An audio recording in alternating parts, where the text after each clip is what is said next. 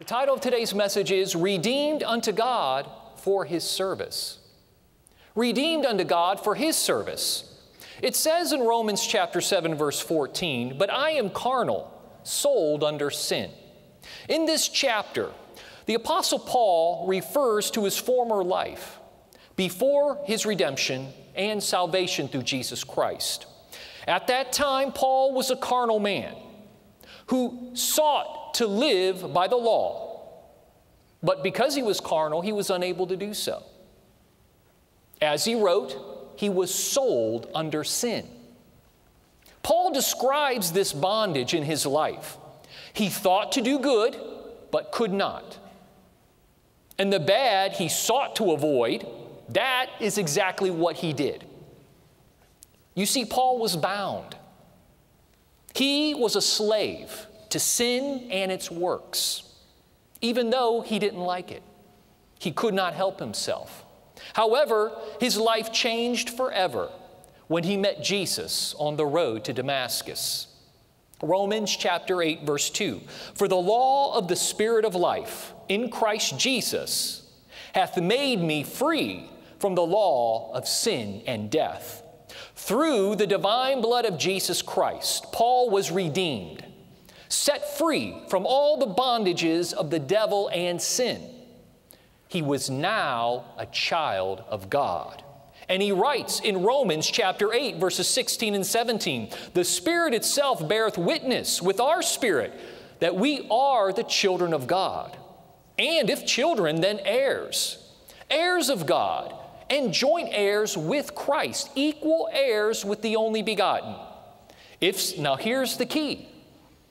This is where the whole message rests upon.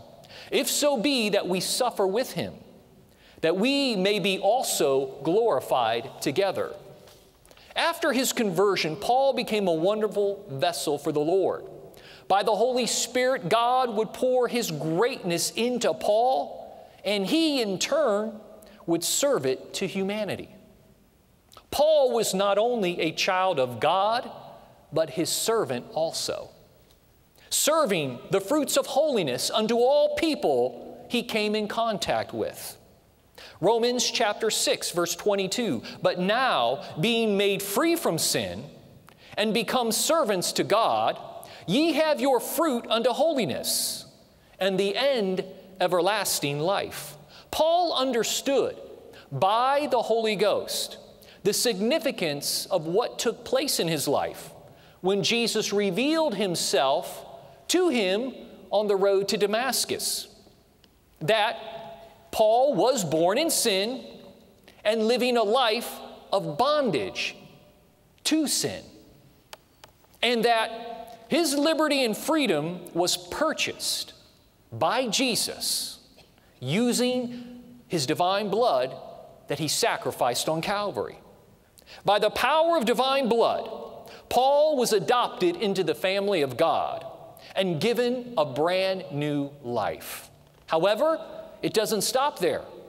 Paul understood with this new life, he no longer belonged to himself, only to Jesus, the one who gave Himself for Paul's redemption and his eternal life. And Paul writes in Galatians chapter 2, verse 20, "I am crucified with Christ. Nevertheless I live. Yet not I, but Christ liveth in me. And the life which I now live in the flesh, I live by the faith of the Son of God, who loved me and gave Himself for me." Paul not only lived his life as a servant unto the Lord, he instructed every child of God who has been redeemed to do the same. Listen closely. 1 Corinthians chapter 7, verses 22 and 23. "For he that is called in the Lord, being a servant, is the Lord's freeman. Likewise also he that is called, being free, is Christ's servant." Here it is. Through the blood you're free, but yet you're a servant unto the Lord. "Ye are bought with a price. Be not ye the servants of men." Child of God, like Paul, your liberty and freedom were purchased by Jesus. and His divine blood. Now, being free, the call of God is upon your life, just as the Scripture says. You are to freely submit yourself to become a servant unto Christ, willingly presenting yourself a living sacrifice unto the Lord. Romans chapter 12, verse 1. Paul exhorts the church, I beseech you, therefore, brethren, I plead with you, brethren, by the mercies of God, that ye present your bodies, the temple you live in here on this earth, a living sacrifice, holy, acceptable unto God, which is your reasonable service. In God's eyes, it's a reasonable service. After the price that He paid for you, it's reasonable in God's eyes that you present this body you live in now, the new life that you have, as a living sacrifice unto the Lord. But notice, Paul does not command them. He pleads with them, I beseech you, therefore, brethren, meaning you're of free will. When you get saved, when you're purchased through the blood of Jesus, when you receive a new life, you still have free choice to answer the call to become a servant of God or not. And this is where many Christians mess it up. They become children of God, they rejoice and glorify in all that God has done for them, but somehow they lack in feeling that responsibility. Somehow that call to become a servant is dull in their ear. And they continue on after redemption, going their own way and doing their own thing without any responsibility unto the Lord for all that He's done for them. Giving Jesus, the only begotten, as a sacrifice. And in this sermon I ask you, how do you view yourself and your life on earth, O child of God? What is your purpose in this life? What is your mission? What is your responsibility? Who has leadership and ownership of your life? Day by day. In the Garden of Eden, Adam and Eve were made in liberty, freedom, and perfection. They enjoyed wonderful fellowship with divinity. All needs and beyond were supplied for them. However, everything changed when they sinned against God. By their sin, the human race was sold into this bondage of Satan and sin. The curse of sin and death would now reign over the human race. In captivity, humanity was powerless to free themselves. Even if they wanted to be free, they couldn't do it within themselves. And this is why God had to send Jesus to earth. Luke chapter 19, verse 10, Jesus said, "For the Son of Man is come to seek and to save that which was lost." Jesus came to this earth with divine blood to purchase all that was lost when the human race sinned against God. To gain a better understanding of what I speak of, I take you to the Old Testament. In Leviticus chapter 25, here is a clear picture under the law of Moses of what Jesus did for the human race. Now, under the law, there were certain laws, certain ceremonies, certain practices under the law of Moses that gave pictures of what was to come under Jesus, the New Testament, under grace. And God did this on purpose, painting these pictures under the law so people could see it when it was revealed to them in living reality, when Jesus came to earth. Now, in this chapter, we learn of the law of redemption. When a person would lose a piece of land in debt, or a family member was taken for a slave because of debt, that person or a close relative, they would be given the opportunity to redeem the land or the family member that was enslaved. However, anyone thinking to make the purchase, they had to meet 3 requirements. The person had to be closely related. The person must be willing to make the purchase. They could not be forced to.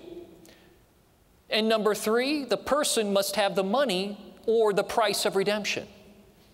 Now, if someone met all 3 qualifications, the law identified them as a redeemer kinsman. Now, when Jesus came to earth, his divine mission was to be the redeemer kinsman for all that was lost and put in bondage when Adam and Eve sinned. Therefore, Jesus had to meet all 3 requirements. Well, number 1, he became the Son of Man. In other words, he became related to the human race. Number 2, he came to earth of his own free will. His heavenly Father did not force him to do it. He volunteered. And number 3, he came with the purchase price in his body, divine blood.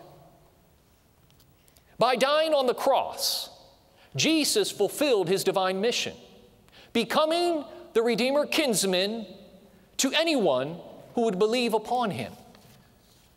When a person is born again, they have been redeemed unto God, not with money, but through the power of divine blood. Isaiah 52:3, for thus saith the Lord, ye have sold yourselves for naught, and ye shall be redeemed without money. The Lord speaking to the time when redemption would come not by way of money, but through divine blood. 1 John chapter 1, verse 7, but if we walk in the light, as he is in the light, we have fellowship one with another. And the blood of Jesus Christ, his Son, cleanseth us from all sin.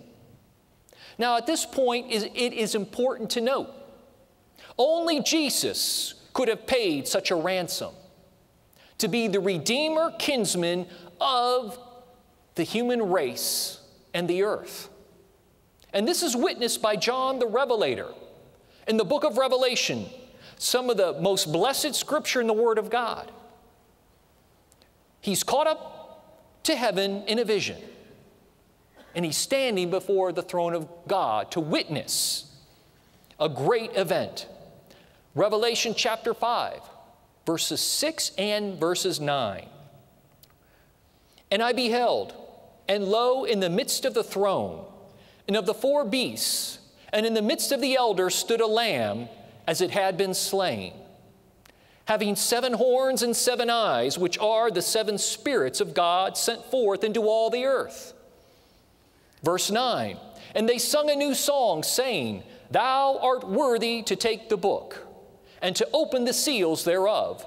For thou wast slain, and hast redeemed us to God by thy blood, out of every kindred and tongue and people and nation. For God so loved the world, he gave Jesus, the pearl of great price, the bright and morning star. The greatest, most valuable treasure heaven could afford was used to pay the debt for the human race, to purchase every person, soul, mind, and body, who would believe upon him. John 3:16, for God so loved the world, that he gave his only begotten Son, that whosoever believeth upon him should not perish, but have everlasting life. When you receive deliverance and salvation through the divine blood of Jesus, you are set free from the bondages of sin and are now become a servant to God and to his righteousness. Romans 6:18. Being then made free from sin, ye became the servants of righteousness. As your Lord and Heavenly Father, God takes full responsibility to protect you, care for you, and supply all your needs according to his riches and glory through his Son, Christ Jesus. Purchased with divine blood, you are responsible to serve the Lord, obey his word, and his will for your life. That the fruit of your life may be unto the glory of God.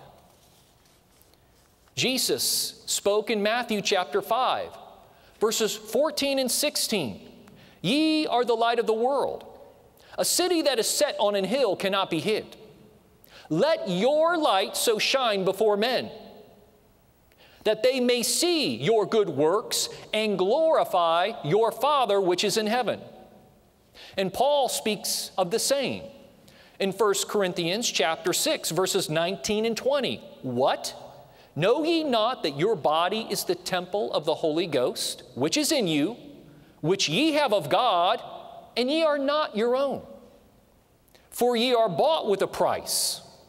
Therefore glorify God in your body and in your spirit, which are God's. The Word says, if you declare yourself to be a child of God, you are not your own. God owns you. You have a responsibility daily before Him, whether you realize it or not, whether you choose to accept that responsibility or not. But I assure you, the day will come sooner or later where you will have to face that responsibility. Whether you want to or not, you will have to face God and that responsibility before Him. Now, it is important to note, Jesus came to earth not only to die for our sins and purchase our redemption through His divine blood as the Son of Man. He came to show us how to live. He came to show us, demonstrating the life of a true child of God. Now, in the book of Philippians, we see a clear picture of Jesus' life on earth in just a few verses, as only the Holy Spirit could portray it. This is our example. This is what we follow. He being the Son of Man, yet the Son of God. We being Son of Men, yet children of God. Philippians chapter 2, verse 5. Paul writes, let this mind be in you, which was also in Christ Jesus. Okay, what is this mind that he speaks of? As the Son of Man, Jesus took on a certain mindset.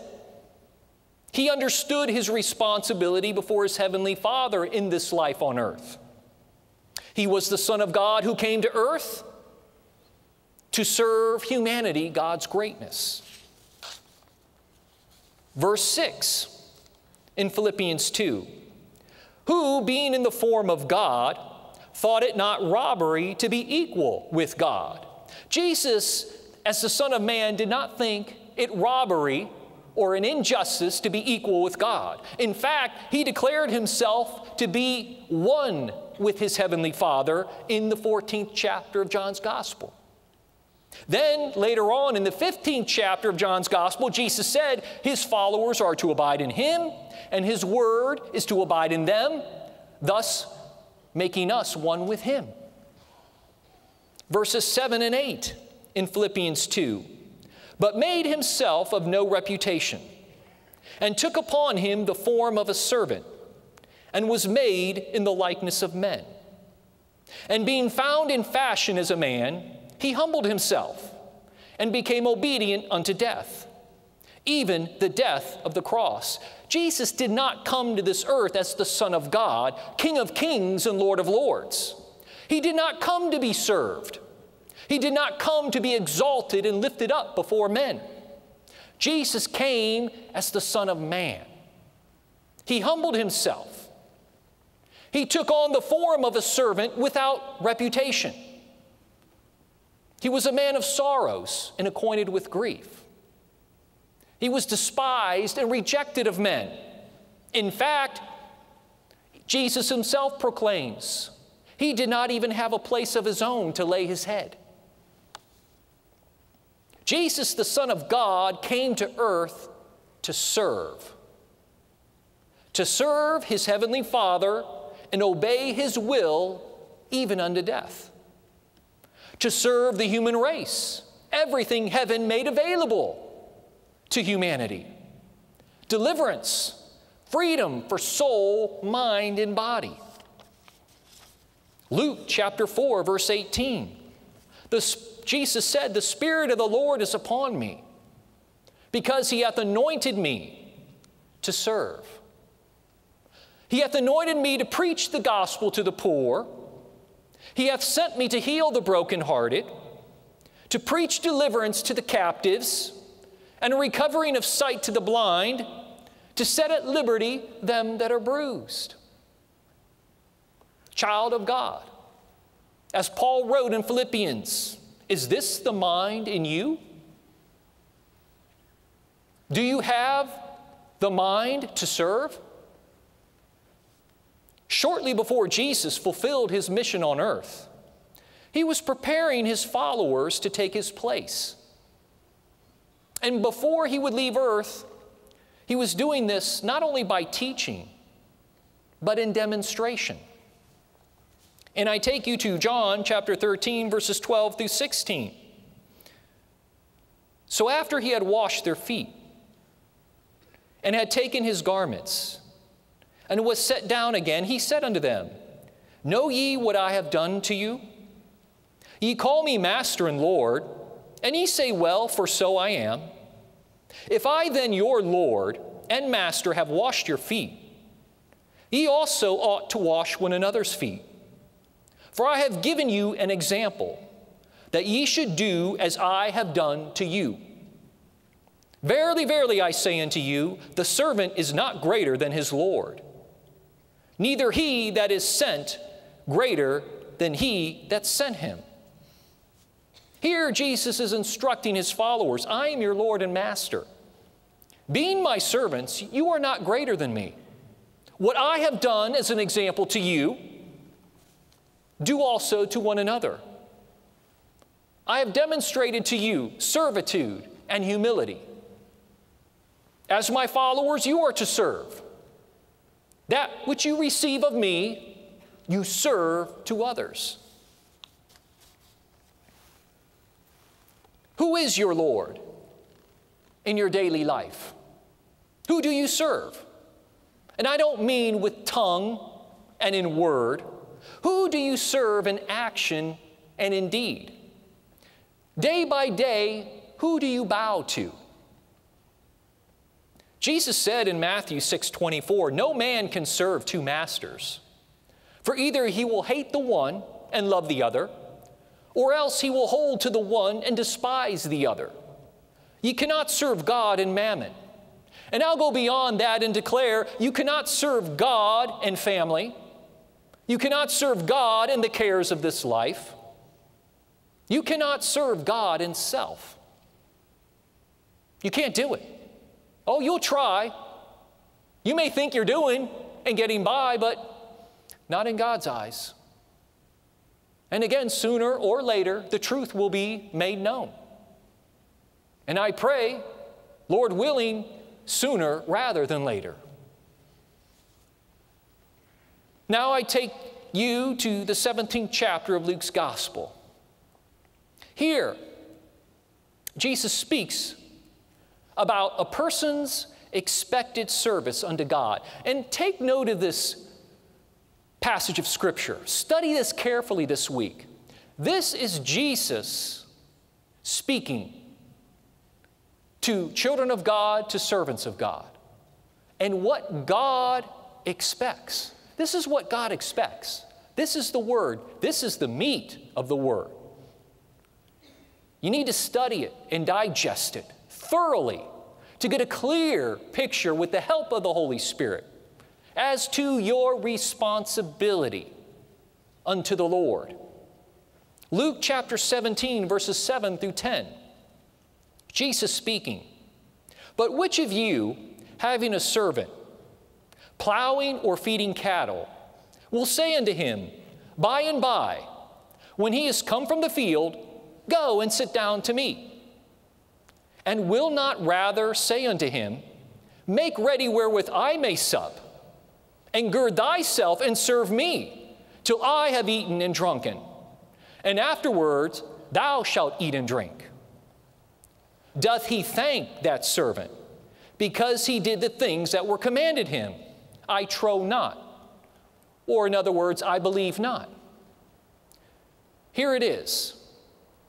So likewise ye, when ye shall have done all those things which are commanded of you, say, we are unprofitable servants. We have done that which was our duty to do. Now, there are certain lessons we can learn from what Jesus said in this scripture reading. Number one, we are servants unto the Lord. We put His will before our personal well-being. Number two, our service unto the Lord is an expected duty. Number three, never believe that the more you give of yourself unto the Lord and His service, that it means God is somehow obligated to you in a greater way. You are simply fulfilling your duty before God. Even if it's unto death, you're simply fulfilling an expected duty after what He's done for you. Number four, neither should anyone be lifted up or exalted in their own eyes for their service unto the Lord. No matter what you do, no matter the work, no matter how God uses you, no matter how many souls you help win, no matter how long you serve Him, never be lifted up. You're just a servant in this body of flesh, in this life on earth. All that we are called to do and everything we give of ourselves is to be done only in love, gratitude, and humility as a reasonable service unto God. God gave Jesus for our ransom. That is a price we can never repay. We can never repay. Even if we give our life's blood, we could never repay that ransom. We could serve the Lord many lifetimes over on this earth and never be able to repay Him for our redemption, because it was only Jesus who could redeem us. Jesus died that we may live forever.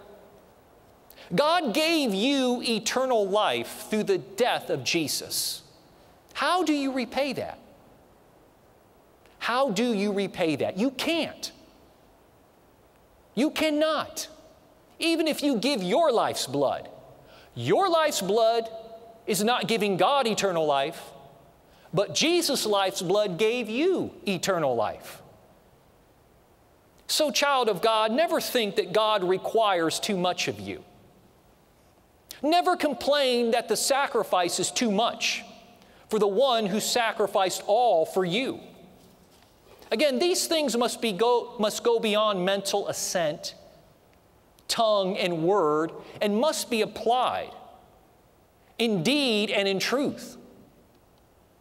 We must remember our love, duty, responsibility, and obligation before the Lord. Keep the mindset of Jesus and remember the kind of life He lived on earth as a demonstration to you. Meditate on what He taught in Luke 17:10, that we are unprofitable servants. For all that we do unto the Lord is our duty. It's just an expected duty. Never think more highly of yourself than you should.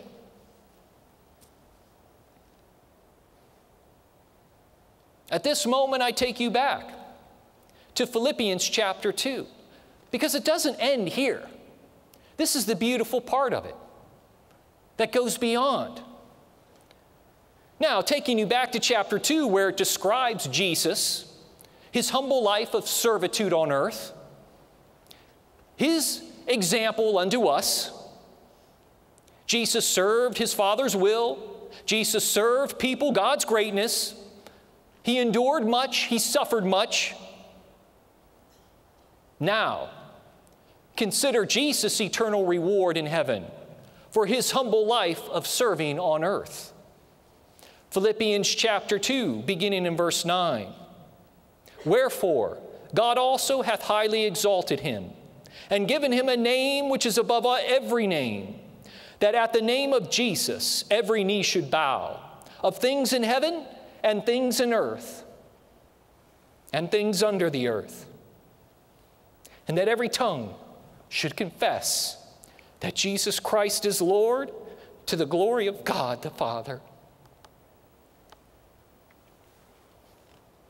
The Apostle Paul writes in 2 Timothy chapter 2, verse 12, that if we suffer for Jesus' sake, following in His footsteps, we shall reign with Him. Now I want to take you back briefly to Revelation chapter 5. It all ties together. Here, where the multitudes of redeemed are before the throne of God, they are giving praise to the Lamb of God for His redemption of their lives, for His sacrifice. But yet take note of what they say.